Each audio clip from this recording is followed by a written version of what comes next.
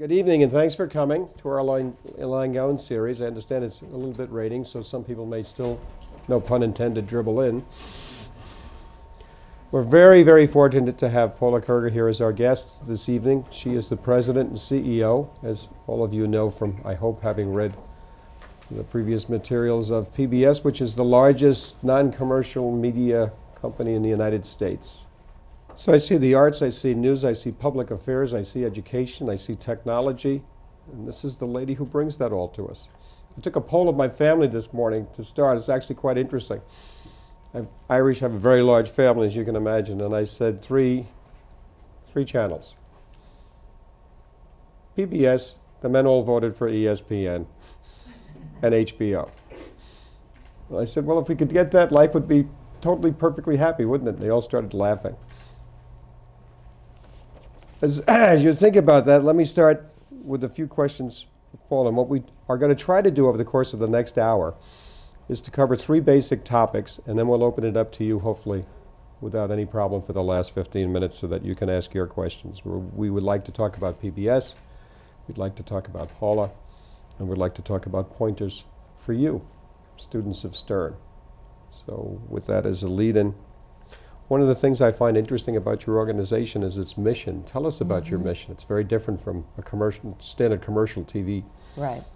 So in order to answer that question, let me just talk for a couple minutes about how we were formed and actually how we're a little different than other international public broadcasters. Probably the best known is the BBC or NHK. In the UK, for example, television was non-commercial, and then commercial television came later. Here in the States, it was the other way around. We started with commercial television, and it was actually the first female FCC commissioner, a woman by the name of Frida Hennick, who looked at this emerging technology and realized the power of television and the potential not just to entertain, but when done at its highest purpose, could also educate and inspire. And so she lobbied very hard to have some spectrum put aside. About 10% of television spectrum was set aside for educational purposes, and that's how public media was formed. So to answer the question about mission, education is at the heart. In fact, many of the stations around the country, their call letters have E's in them. In fact, the legal name for Channel 13 here is Educational Broadcasting Corporation, WNET. And I think that so education is at the heart. The other is really market failure. And so I always hate to define ourselves by the negative, so I'll say opportunity. So we, from the very beginning when there were some networks and then the PBS, actually flash forward to today, even though there is a robust media landscape, there are still areas that commercial media, for whatever reason, is either unable to take up. And so if you look at television right now, I'm answering a lot more, so you'll ask me three questions, and an hour later I'll still be talking. That's not a problem. But, if you look at television today, you really have really two extremes. You have, I think you have a abundance of reality programs. 56% of primetime programming right now are reality shows, inexpensive to produce. Right. You can make your own decision about the value. And then on the other end, we did a panel at Press Tour, and someone was explaining how Kim Kardashian is really a great artist. Sometime I'll tell you about that. But then on the other side, we are in an amazing era of great scripted drama. And I was talking to one of your colleagues here who is at HBO, and HBO obviously is leading the way. Cable actually is leading the way with a lot of great drama, and I'd like to think that we contribute to that with a few series like Sherlock and Downton Abbey and others. So, and there's been a lot of discussion recently about how many people, rather than working in film, are working in television. It's a place where you can, you really see wonderfully, powerfully written stories, beautifully cast.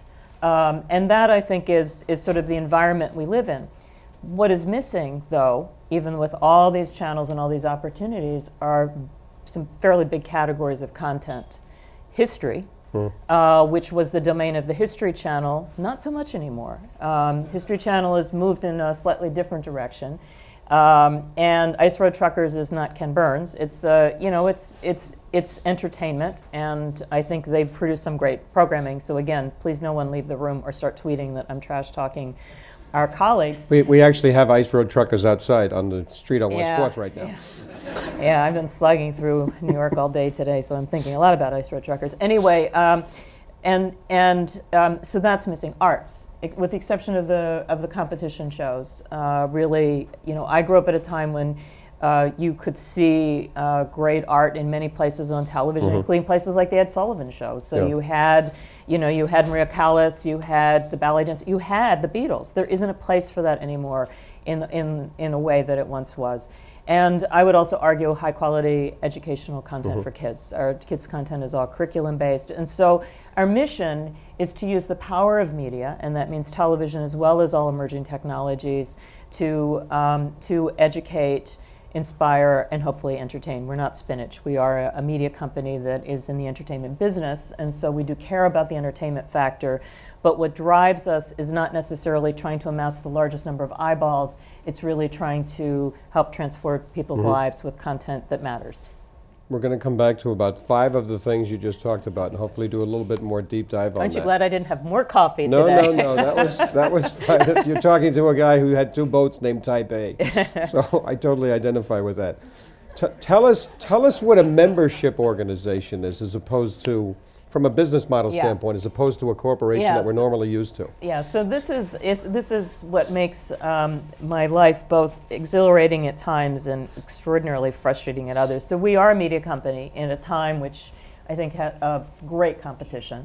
But we are also a membership organization, which means that we have 350 stations around the country that are all independent, locally owned and operated, which is significant in an era when, frankly, in most parts of the country when I visit our public stations, the public stations are the only remaining locally owned and operated. So I think there's public policy issues there, or at least I think an interesting discussion we could have about the value of having a station that is controlled by people in the community.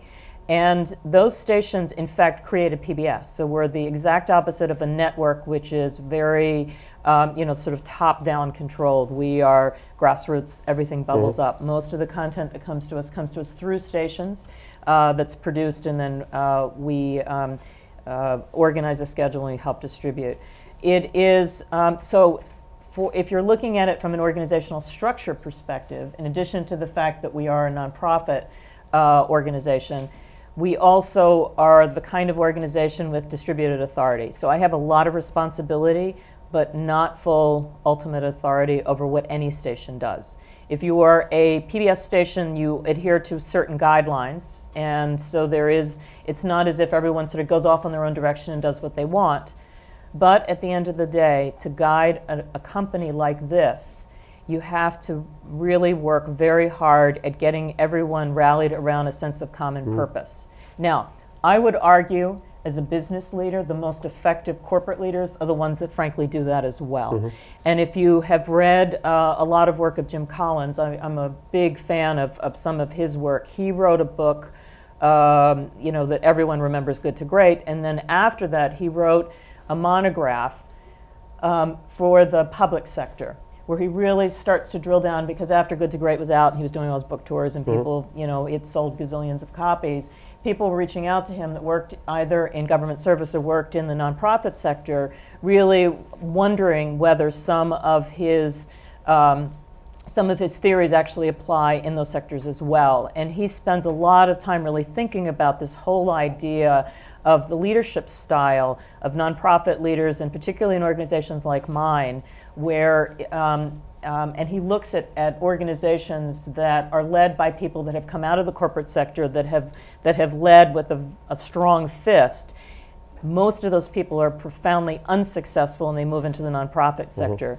So I think it's really, for those of you that are studying management and really thinking about different management styles and structures, ours is an interesting one to look at, but I think the nonprofit sector in general is interesting to look at as you try to figure out how do you lead an organization, how do you get people motivated to excel and do their best work.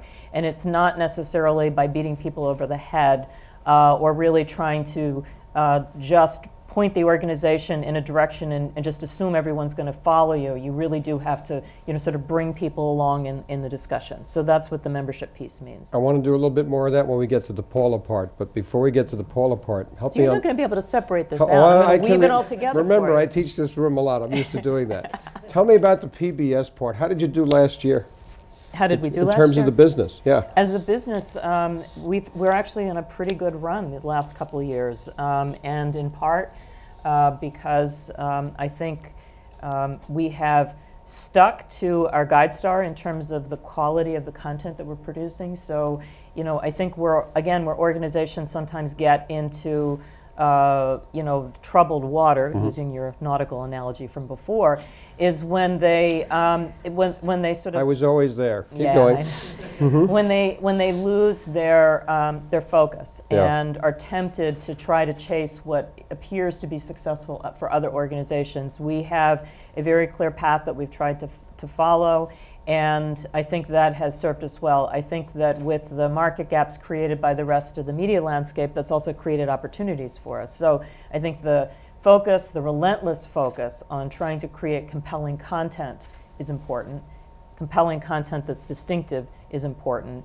And then I think also the fact that the markets have opened up. So, for a period of time, there were really great, compelling I'm going to pick on History Channel again because it's just an obvious one. Documentaries on history, they're not there anymore. So if people are not interested in some of the fare there, they're coming to us. So from a financial look, we're never awash in cash, but for the last, which I know is surprising to everyone here, but thanks to viewers like you, we've had the last couple of years have actually been pretty good for us. We're going to touch a little bit more on that too, but you touched on one that's a little out of order, but I'll ask it. How does a front line in a Downton Abbey come to you?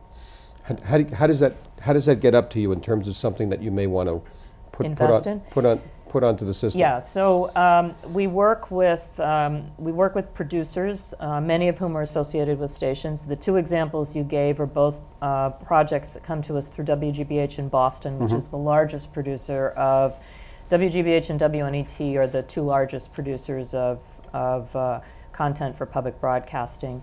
Frontline has been a series that has been on the air for a number of years. Yeah. They organize their schedule and talk to us about the things that they're going to be covering, but they're, as a news organization, they are not necessarily bringing us programs and saying, do you want this or that? Masterpiece is a curated series put together by Rebecca Eaton, who runs Masterpiece, and she scours and right now gets lots of scripts that she wades through, and she looks for programs that she thinks are going to be compelling. Actually, she and I were on a panel 2 days ago here, and she talked about how she makes the selection of what ends up in Masterpiece. So she's looking for well-written, compelling stories with characters that you care about. Those are sort of and frankly, that's how most, I think, really good programmers are making their program decisions. You really want to focus on characters that people care about, and that I think that plays out everywhere. And so she puts together a season, makes some picks, tries to figure out what she feels will fit for the series, and then we look at it together with her and make the decision, and we go. A few years ago, we had an amazing season. We looked at bringing back Upstairs, Downstairs. That was a series that had been one of the most popular on public television, and the series that was the most requested from viewers that, when you asked, what series would you like to see come back? Upstairs, Downstairs, by far, top of the list. We were aware of this wonderful new Sherlock that had been done in the UK that looked really interesting and engaging. With a then up-and-coming, now star, Benedict Cumberbatch. And then there was a program that my then head of content referred to as that Gosford Park thing, which was Julian Fellows, who did Gosford Park's idea of bringing it back. And we actually almost passed on the series, which is why I'm telling you the story. We almost passed on it because we were doing Upstairs, Downstairs, and it felt like a lot of very similar. There's a lot of overlap between the two. But they had already cast Maggie Smith, and so without seeing a lick of film and knowing what Julian had done with Gosford Park, we said yes, and how smart were we? Yeah. Because no one Brilliant. realized what a juggernaut Downton Abbey would be. Fantastic. Absolutely fantastic. The CEO of the organization, one of the most obvious questions is what are your challenges and where are the opportunities going forward in terms of your business is changing at literally at light speed. Yeah. So besides money, which is always, again, the underfunded public broadcasting service, because we get about 15% of our funding from the federal government, by the way, 15, not 50. And when you look at all the public broadcasters in the world, we're almost at the very bottom in terms of percentage of federal money. So we really every year have to raise most of the money that goes into public broadcasting. So viewers like you are extraordinarily valuable. That is where most of the money comes, and then we look for partnerships as well. Money is always, we're always scrounging. I would say the biggest challenge is also the biggest opportunity, which is the change in technology and the way that people are consuming content. I think it is hugely powerful when you think about what is going on in media right now. So you look at Netflix and House of Cards, and how I wonder how many people, you don't have to answer in this room, spent Valentine's Day weekend, I hope with your loved one, watching as many episodes of House of Cards as you could physically stand to watch. And then you have a program like Downton Abbey, which is, although you can watch it in streaming form, you can watch it in lots of other places, people are still figuring out how to get home on Sunday nights at 9, and remember this is the finale, Sunday night, to watch Downton Abbey. And so, and in fact, in the course of this last couple of years, I can't tell you how many people have told me that they organize little screening parties. Some people come in costume. It has become a phenomenon. So why do I mention that besides it feels like a fun little story? It's because I think as people are trying to figure out how people are consuming media, there is no linear path. There are lots of people that love to come home and flop down on their couch and turn on the television and have the serendipity of figuring out what's there. It's already been curated for them. There are people that have their favorites that they've got plugged in, that maybe they've DVR'd or maybe they go onto Netflix to find. There are people that have devices like Roku and Apple. Some have many. And there are people that don't have televisions at all, are watching all their media through streaming form on their tablet, or their tablet was a game changer, by the way, for media, as well as on their laptops or whatever. And I think for us, thinking about the fact that we can build something and it can connect to people so many different ways. When we look at the Nielsen ratings for Downton Abbey as an example, the audience for the moment of the premiere is significant. But then if you look at the Nielsen +7 ratings for the whole week, you see that 25–50% more people are coming in, so they're watching different plays. And then when you start to layer in all the other places, I think taking a lesson from the music industry that got this very wrong at the beginning, gating everything off and making people come to you is a mistake. Trying to figure out where people are and making sure your content is there is the right thing to do. But it is complicated and it's not inexpensive, because every platform, I'm sure this will surprise you, every platform has different protocols of how it's built. So it's not just that you beam it up somewhere and somehow it ends up everywhere. So everything, we used to just beam a signal out and it would go out over the air. Most of the cable head ends would pick it up from there and so forth. No more. I mean, we're creating multiple copies of everything that we do. And so it makes the business that much more complex. But on the other hand, it's a great opportunity to build something and know that you can put it in all these places, and someone maybe will be home at 8 o'clock on a Tuesday night to watch a program, or maybe they'll catch it at midnight when they happen to get home, or maybe they'll catch it a couple weeks later because they've got it stored, on their iPad. So I think it just creates a bigger market for us, but it makes it more complicated in terms of trying to figure out both the business in terms of how to manage it, how to promote it and where things are, how to brand. Brand, I think, is tremendously important in this kind of environment.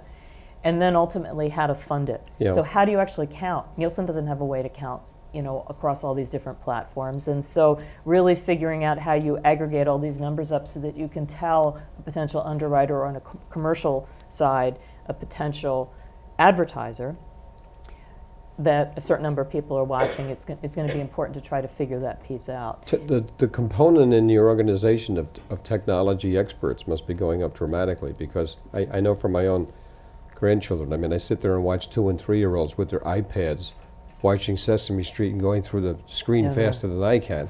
And then I think about your business saying, how can you possibly stay ahead of that? Yeah, it's hard to stay ahead, and you're right about kids. I mean, you know, we're producing content, and in fact, I would say the most integrated of all the work we're doing is in the kids space.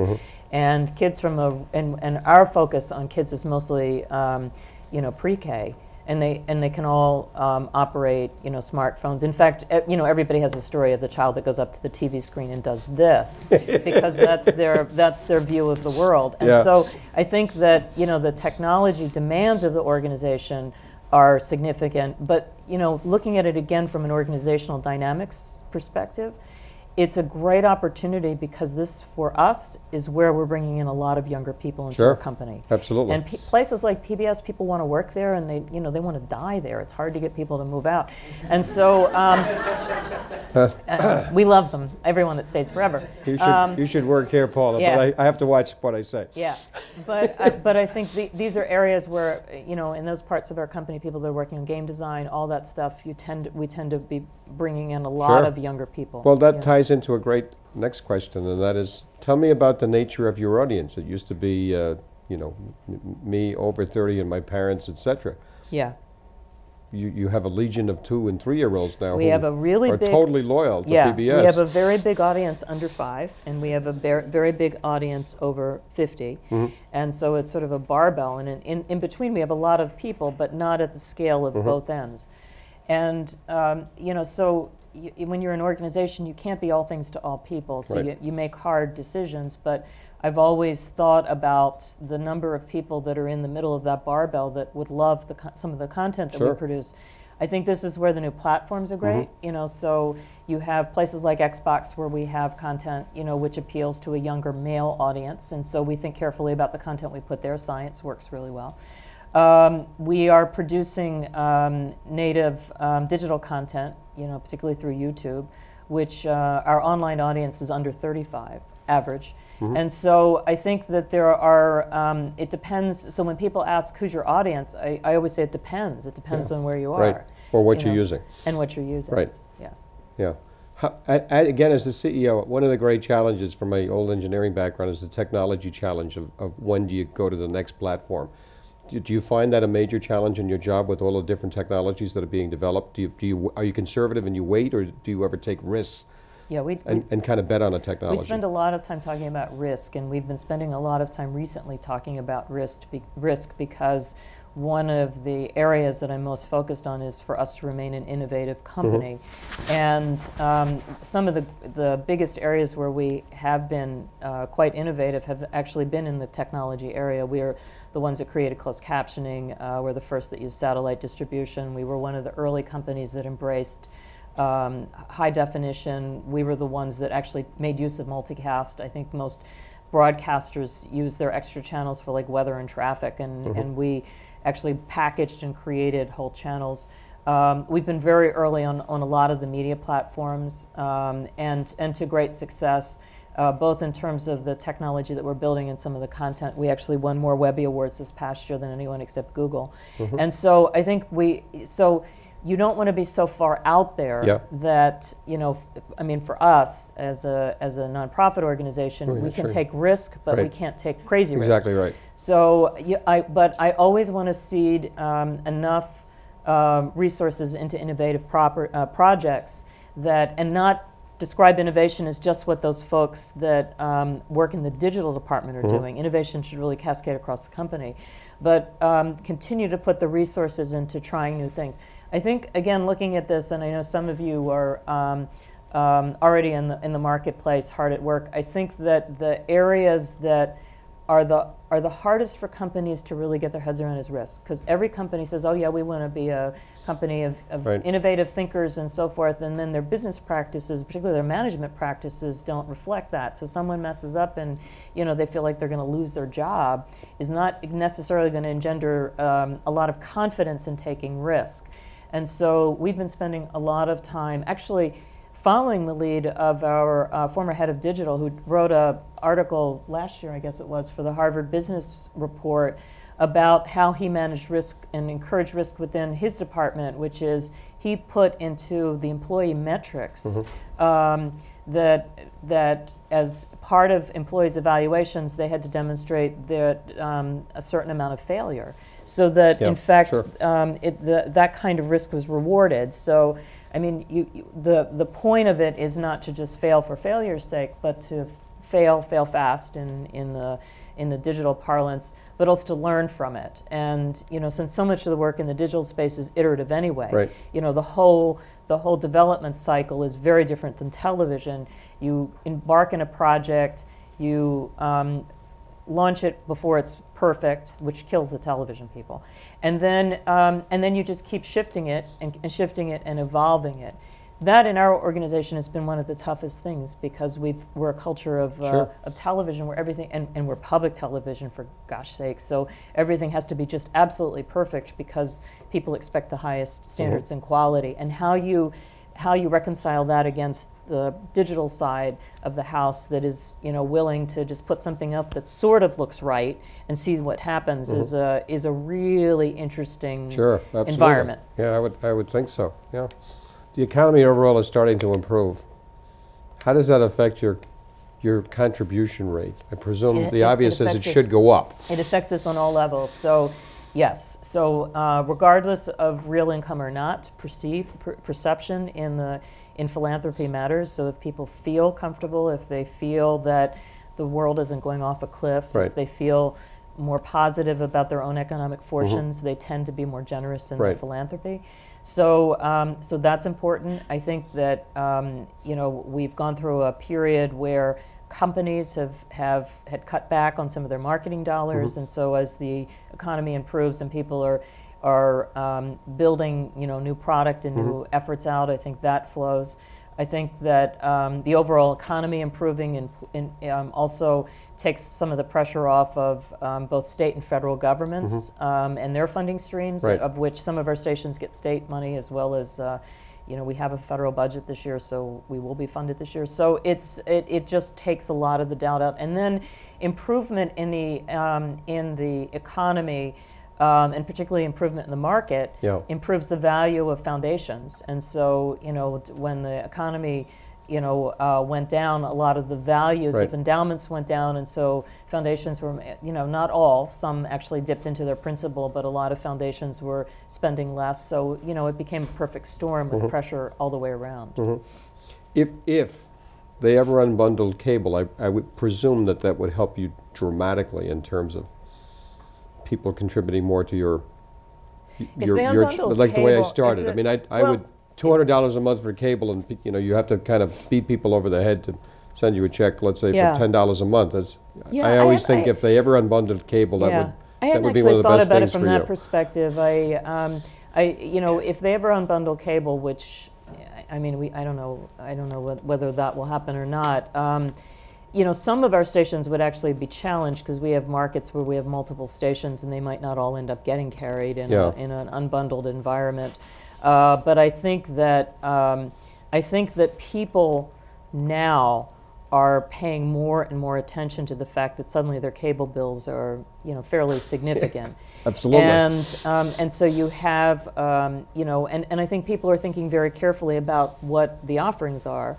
And so, you do have a lot of people who have made the decision that, actually have gone back to over-the-air television for some of the more breaking news kind of thing, but get most of their media from a combination of online streaming and sources like Netflix and others. So I think that's why, from our perspective, I want to be everywhere because, whether cable, the strength of cable, the strength of satellite, the strength of streaming, the strength of all these over-the-tops. It's not clear to me who will be the leader at the end of the day, or whether the environment is just permanently shifted, and you just need to be in all those spaces. Yeah, I would agree with that. I mean, we could have buggy whip companies, let's say, for the major networks at some point in life, at least in one scenario. Yeah, but I'll tell you, according to Nielsen, people are watching more linear television, not streaming, more linear television than any time in history. It seems unbelievable. Yeah. You know, media consumption just continues to expand. So I think that you know, it is very much an unknown, and I think for people that are running organizations, whether they're commercial or non-commercial, you really have to look at all these various pieces and try to lay it out when you're building your strategies moving forward. Yeah. You obviously love the business. You're great at the business. How did you get into the business? Into this business? Yes. You know, like everyone else, and I think, or most other people, when I was in college, I felt like a chronic underachiever because I had started out in med school and hit organic chemistry, and that was the end of med school. And then took a lot of arts classes, which I loved, and realized I would never be gainfully employed and could never leave home. And so I got a degree in business, but with no clear idea of what I wanted to do with it. I was really interested in marketing, but I was really interested in international marketing, as a matter of fact, but I didn't have a clear idea. I accidentally ended up working in the nonprofit sector. I got a job working for UNICEF in Washington, and so I've stayed in the nonprofit sector my whole life. The company I run now is more like a business, except our shareholder happens to be on Main Street, not necessarily on Wall Street.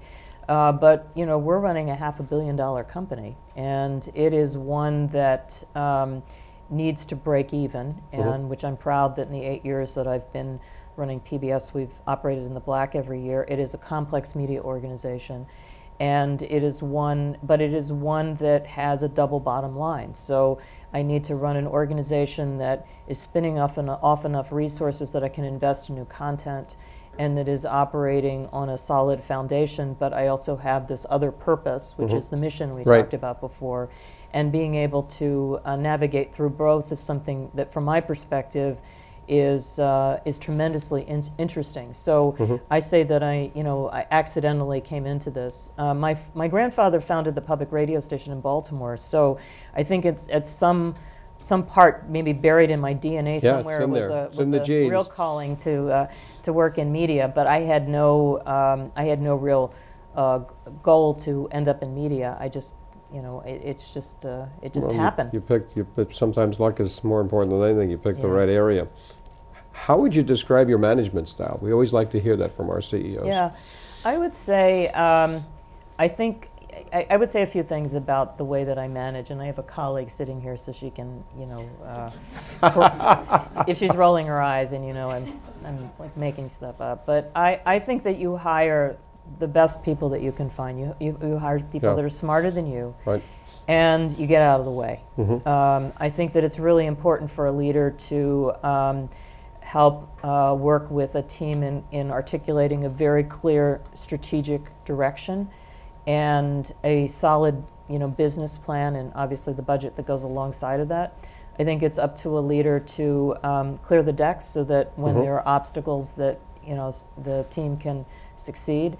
I think that a leader should inspire and work alongside the team, but at least this is how I've tried to manage, and be engaged, and particularly mentoring the team. But I am not a micromanager. I don't dive in. There are things that I would do very differently than some of my colleagues, and sometimes I think that's the hardest thing, is to really step back and let people build something out in the way that I was just going to say that the delegating and the trust is a very difficult skill set to learn. Yeah, and delegating, but not being absent, which I think is a balance that some people have difficulty striking, because delegating doesn't mean patting someone in the head and saying, okay, we've got our plan, go do the Lord's work and come back and let me know how it works out.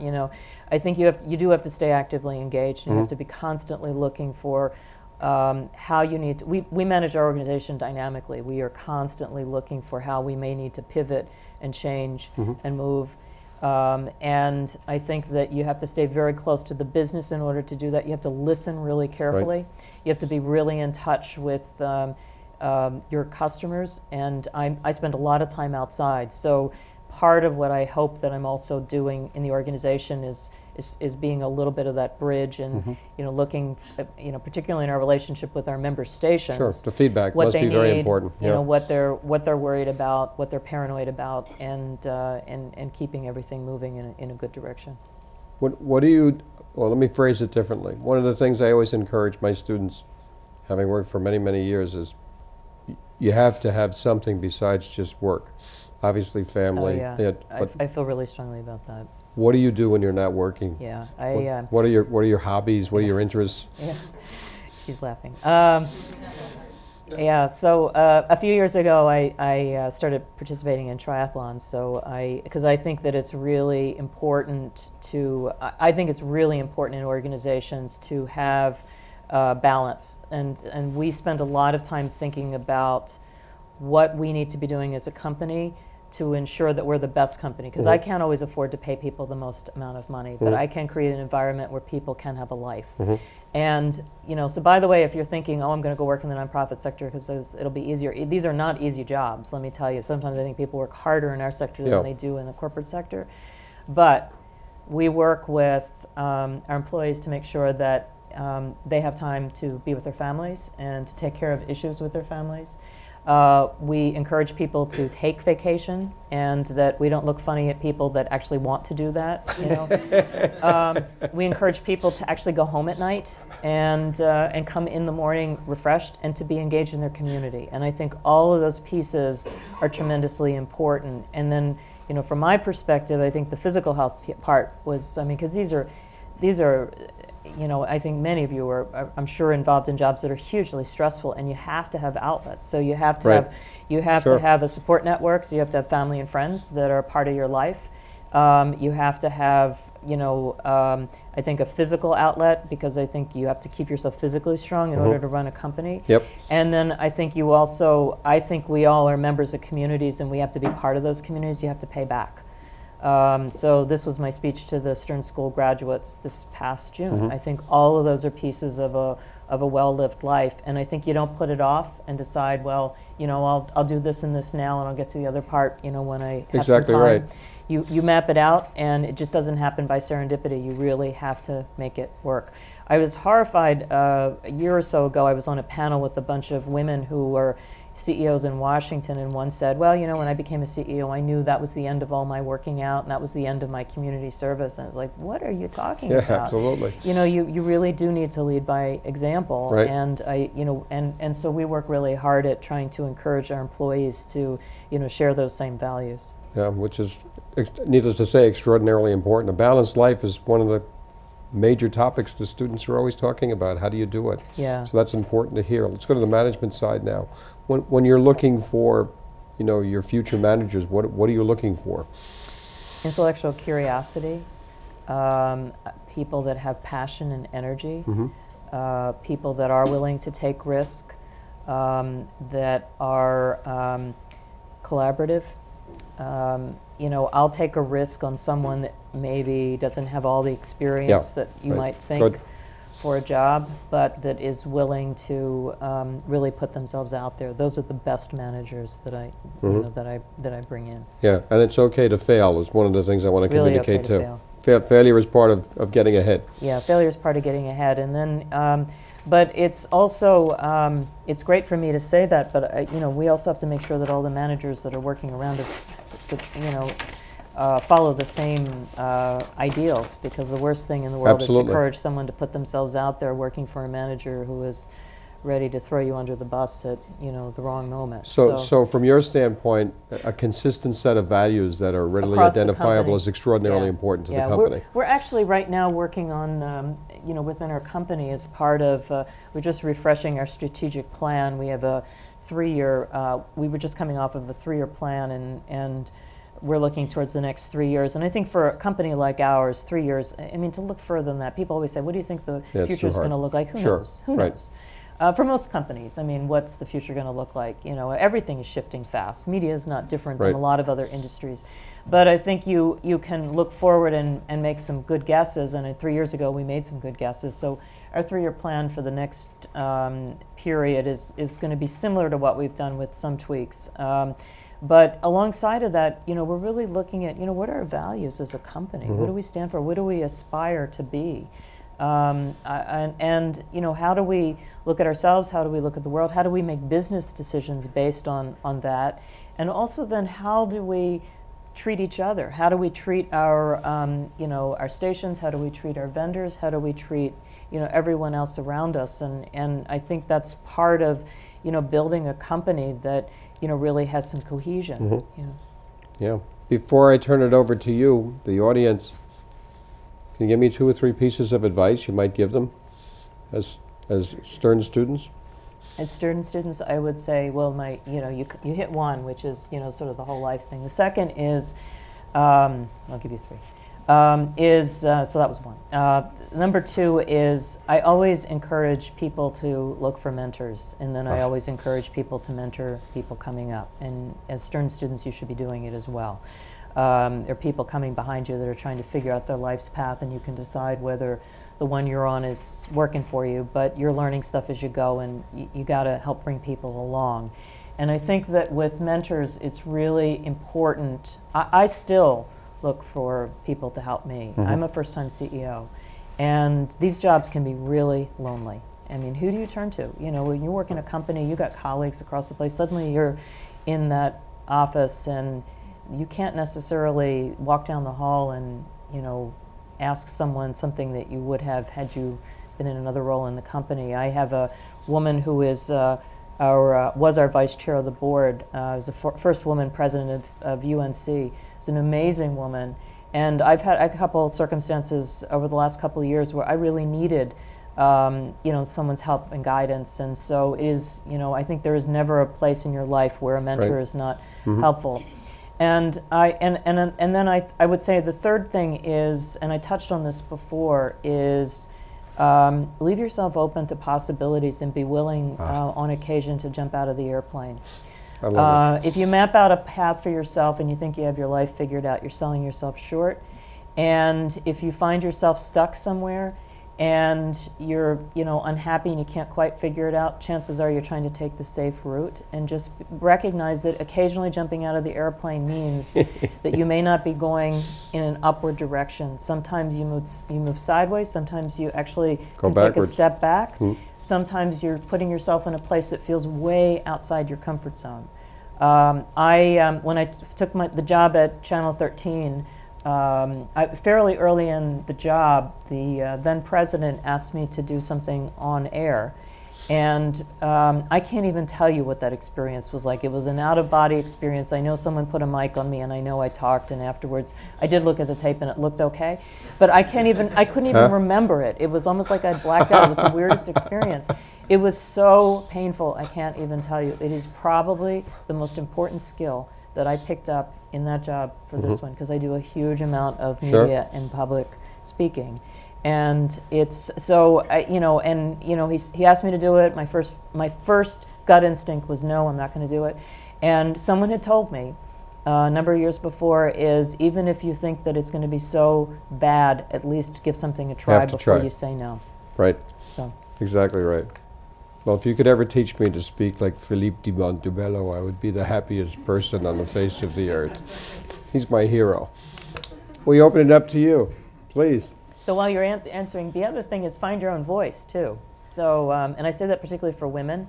I think a lot of women go into the workforce and they feel like they have to model themselves after someone else. Exactly right. Don't do that. Find yourself, find your authentic voice, and use it. Hi, my name is LP Posmet, and I work for Goldman. In our company, culture is a really big thing. And you talk about, I can kind of relate to, you talk about everybody very close, love the place they work. But you'd mentioned you have 500 different offices. And how do you keep the culture preserved when they're sort of so spread out and somewhat independent of each other? I would say that that is really complex. We have our main offices in the lovely town of Crystal City, which I refer to as Oz. It's right adjacent to the airport in Washington. And then we have all of our satellite and our satellite center, which is literally satellites, is down in Springfield, Virginia, and then we've got stations all over the country. Communication is really big, and so I spend a lot of time thinking about how we talk about the culture and who we are, and how we communicate that out. So with our stations, you know, we do have meetings. We have a few meetings throughout the year. We have a big annual meeting where a lot of people come in, but not everyone. You know, same as with Goldman, not everyone can come to one big place. And so we try to you know, reach out to those that will carry the message back. We do a lot with webinar. We do a lot using technology, because that is a way, you know, through teleconference, Skype, everything else, which you can try to bring people together. But I think the consistency of trying to define who you are for a company is really important. And that's, again, where this whole values idea came to, because you can let it sort of evolve, but I think if you can, you know, sort of rally behind a few key principles and make sure that everything you're doing reflects that, I think it doesn't matter if you have one office or 100 offices. If everyone in the company understands what Goldman stands for, what PBS stands for, anyone else, it does permeate through the company. Oh, you get to pick. I'm sorry. Go ahead. No, you can pick. It's a reflex from being in this room teaching. Two questions. So the first was, what was the reaction within the organization when Mitt Romney made the big bird comment during the debates? and the other question is just about the channels for new content. I mean, if you could just describe, you know, concept to getting in the door at something like PBS. Yeah. Great So starting with Mitt Romney, I'll come back to my Jim Collins reference from earlier. So in his latest book, I feel like I'm shilling for him. Yeah. And I don't agree with everything that he writes about either, but I think I think just from a philosophical standpoint, I think he just has a interesting take on management and the dynamic within companies. But he talks about one of the defining attributes of companies that are successful is ones that understand how to take advantage of luck. And what he means is both good luck and bad luck. And so last year we had both. The good luck was obviously Downton Abbey, to have a program that breaks through, you know, sort of the cultural swirl in a way that Downton has been great, because it's brought so many people back to PBS that, you know, perhaps haven't been in a while, and it's just been terrific. The bad luck was the Mitt Romney moment, and I was literally sitting on the sofa in my living room and literally fell off the sofa. I just couldn't, you know, I just couldn't even imagine that somehow we were in the middle of a presidential debate, which is not a place that you want to be. And the real risk, to be honest with you, wasn't so much the comment, and at that moment it became the most tweeted political moment. Now, there have been many political moments since, but it wasn't just the statement, it was the fact that it immediately exploded in social media, which you could watch happening. Sure. And so you realized it was going to be significant, and the challenge of it was, first, really, and then the second part was to not get sucked into an election, which is where we couldn't be. And that was the hardest piece. And again, coming back to the values piece, and we have a lot of stations, and they all have perspectives, and they all have transmitters, and you know, and I can't tell them all what to say and do, but what we could do is look at the situation and say, we're not part of this discussion, but what we can do is be really clear on who we are and what we are, and communicate that out and use it as a moment. And so that's what we chose to do. And I think it helped us a lot, because when, you know, after the election, when, and at the moment it didn't feel like a good thing, let me tell you, but after the election, when government tried to come back and look at the budgets, everything got put on the table, and I feel like our issue had already been out there and had been part of public debate by itself. And the reaction, and you know, I would love to tell you that in public media we're just so brilliant in how we do all of our Hill representation. It's not us, it's people around the country who say, wait a minute, really? Right. You know, and so I think that was that moment. How do you get a program onto PBS? I think was the second question. There are many routes in, and if you're really interested in producing for us, you can go on our website and there's information. But a lot of programming comes into us through stations. So people develop relationships with their local PBS stations, and particularly in this market, WNET does produce a lot of programming for us nationally. So programs come in that way. We have an open acceptance policy, so we get a lot of things that come in over the transom, and we find great stuff there. It's not, we have people that screen through program ideas. Most of the stuff comes to us after someone has done some work on it. Sometimes we get programs that are almost finished. Other times we'll get ideas, and on some occasion we'll put some money into something to get it at least to the next stage. And then we'll make a decision whether we want to invest more. Sometimes if we really like an idea, we'll give, and in fact many times if we like an idea, we'll give the filmmaker a letter saying that we're interested in this project. Then they can take that out and raise money around it. So it gives them a way to try to raise money. What's interesting now are the number of people that are coming into our orbit through YouTube. So Digital Studios, which was referenced in the film, is a evolving and increasingly important way that we're developing content for people that really are interested in that YouTube space. Some of the stuff looks like, it looks very YouTube, would never evolve into a television project. There's one now up that's called Not Necessarily the News, which is Everything But the News, which just went up last week, which is a spoof on the NewsHour. And the guy that did it, I know, really wants to do something for television. So you look at something like that and you can see where he's trying something out. We have a kids program, Word Girl, that started as an online project and then evolved into a weekly series, and now is a daily series. So stuff has come to us through that way. So that actually is a way where people have started to put their work in front of us in a manner that's much cheaper than building a whole TV show. Here. Thank you again for your time tonight. Two things. One, as a fellow business professional that also does triathlons, would love to hear more about that experience offline. But for the broader room, you talked a lot about advice, but I'm wondering what type of challenges do you think face us as emerging business leaders coming out into the business community? Yeah, that's a good question. Yeah, great question. I think that the pace of change is one that we all have to figure out how to navigate.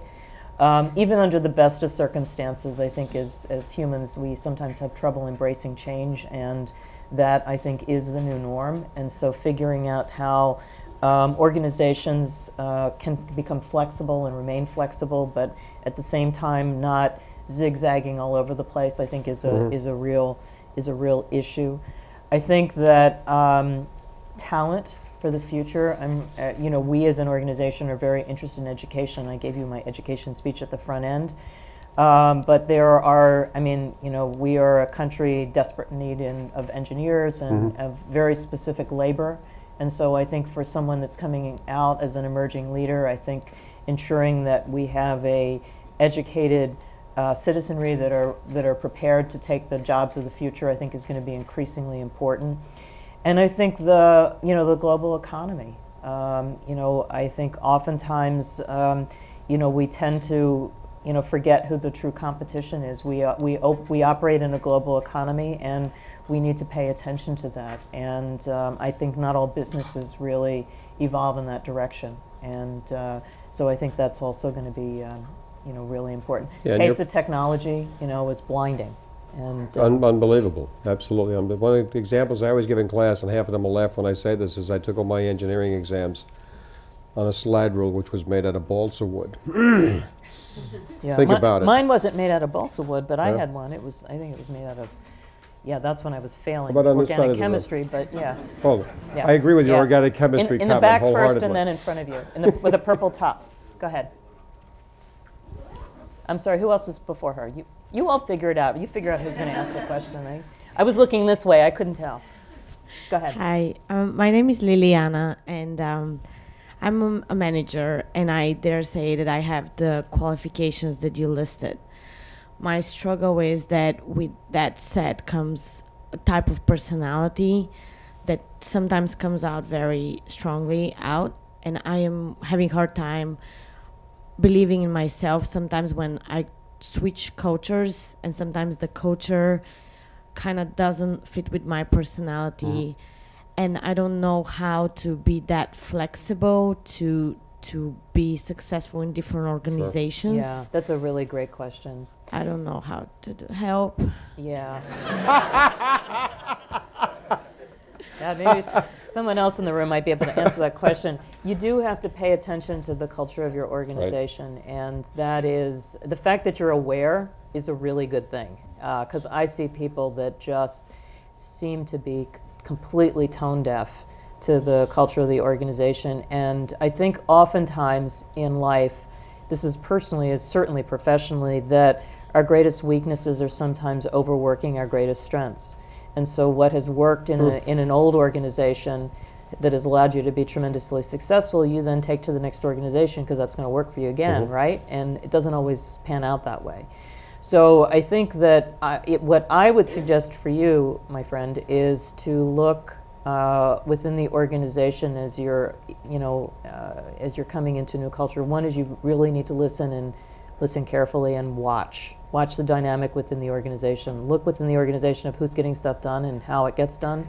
I think you can take a lot of cues there, and I think it would be good to look for some support within the organization. Look at who's been successful at navigating something and become their friend or mentor. Yeah. Or mentor, because I think that will help you, begin to navigate. Because I think sometimes organizations have their own rhythm, and there are people that really figure it out and figure out how to work it well, and you can learn so much, by trying to absorb that. And I'm not suggesting that you become a parrot of what someone who has figured it out, but you can internalize that and make it work for you in your own way. And encourage people to give you honest feedback around you. That's very important. Yeah. Because sometimes you come on strong and you don't realize it, and everybody turns you off. And I think that if you're really focused on trying to, ease up a little bit, just have people call you on it. Don't ask them all to call you on it, but just get someone that that will be honest with you. And when they give you feedback, take it well. My name is Hemant. I'm an engineer turned finance professional. And I think the reason I did that because engineering doesn't pay much. But I have two questions. One is, given the technology, do you now look at the company as a global company? Do you think of getting revenues from outside US? The second question is, sometimes it's difficult to know what is the right thing to do. And sometimes the right thing may not be legal.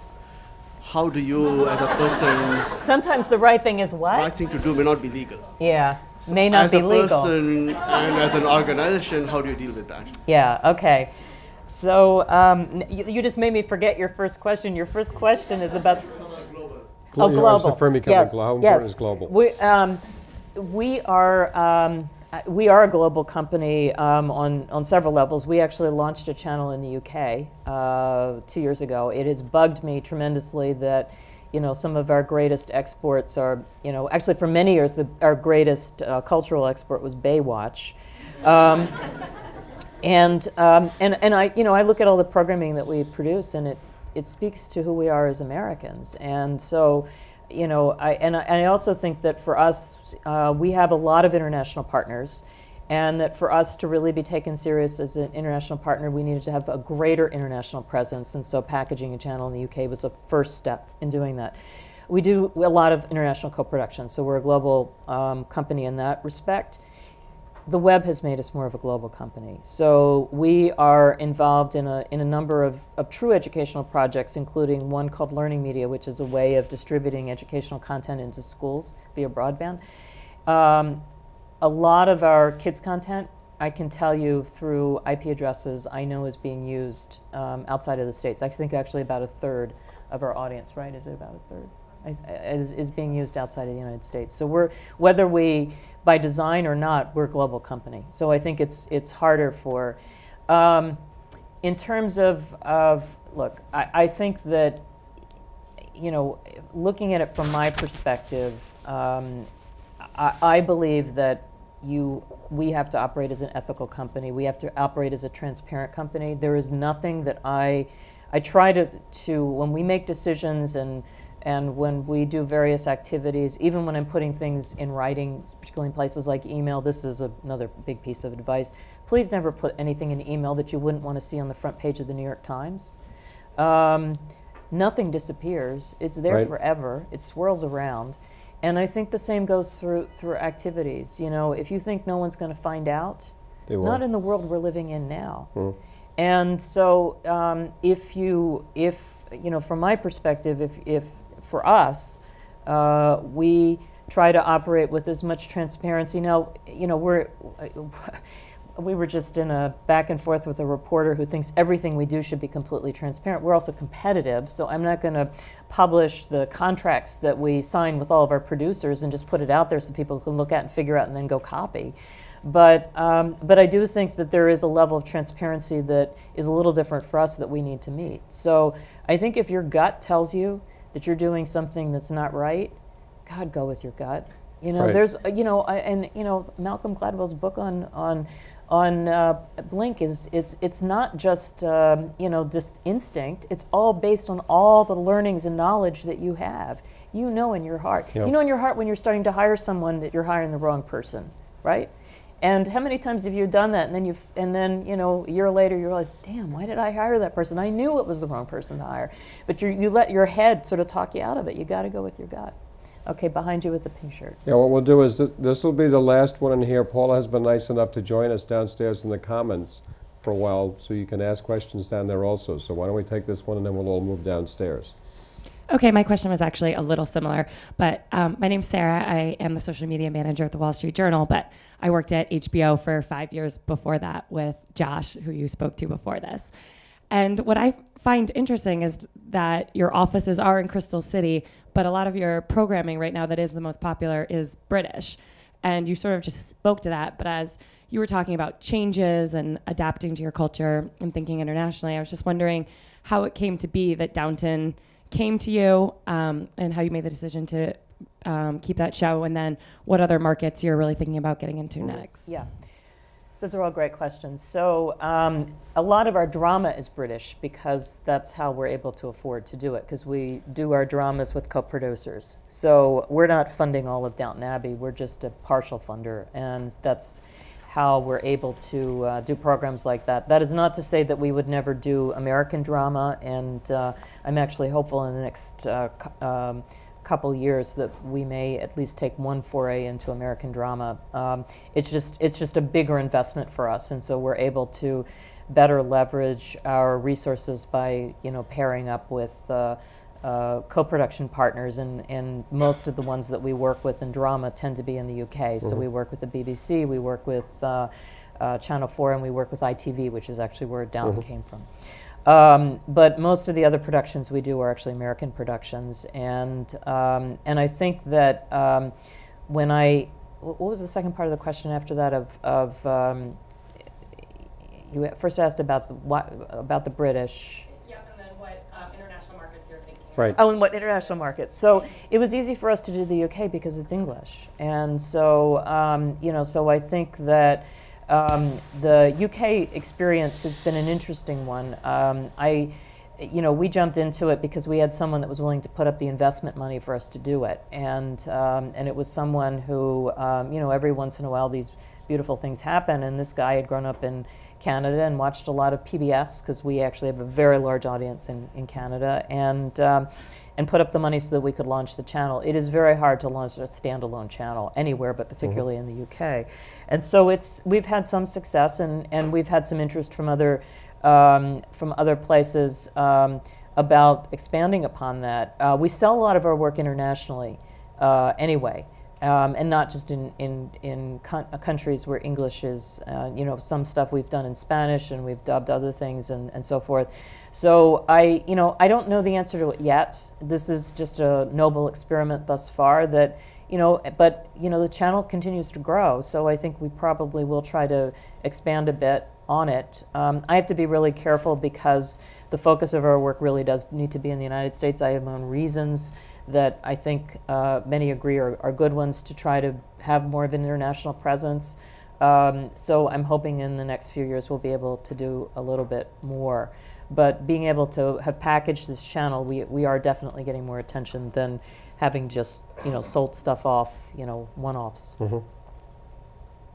Paula, on behalf of the students, and obviously Stern, we thank you not only for your time, but your wisdom. And hopefully everyone will be able to join us downstairs in the Commons for a little reception where, as I say, she's been kind enough to also answer some of your questions. Thank you very, Great, very thanks. much. It was fun. That was great. Thank you. Good question. Great session.